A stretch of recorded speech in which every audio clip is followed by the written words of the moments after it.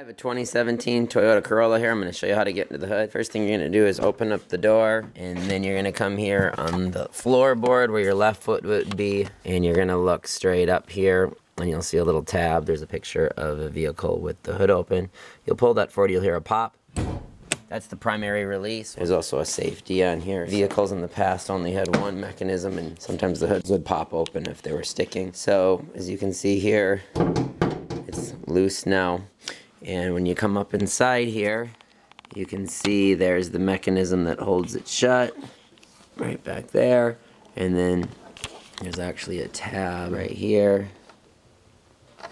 And you're actually going to get up under that, but you got to get on the right side of it, and it's kind of a pain. So what I found worked best is you'll come straight at center above the Toyota Corolla, and you're going to come a little to the right.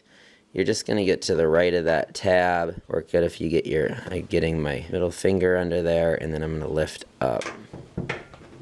And then that pops it. Once you have it up, here's the hood arm bar, and we're going to push that hood. There's actually a space for that to fit. And that's how you open the hood. While you're in here, here's where the windshield wiper fluid is on the left side here.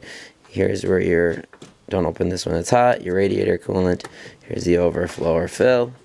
There's your battery. Your air filter's in there. Your brake fluid's up there.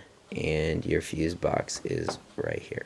To close, you're just going to push up on the hood a little bit to release this arm. You're going to seat that arm back into position here. When you close the hood, you'll set it down.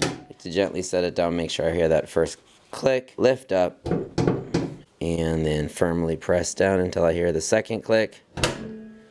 And then it should be secure. That's how you open and close the hood to a Toyota Corolla.